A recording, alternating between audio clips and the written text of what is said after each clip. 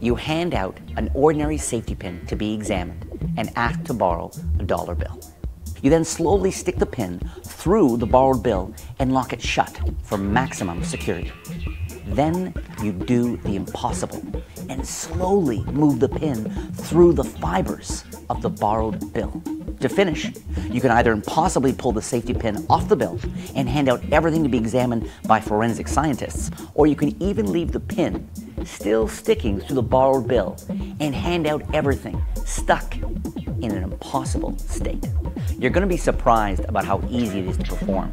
And Punkture really is one of those great anytime, anywhere effects because it works with playing cards, works with dollar bills. It's also an amazing way to hand out your business card. I've even performed Punkture many times in complete silence because the visual elements of the trick are so powerful and so convincing, they do a beautiful job of conveying the magic without me even saying a word.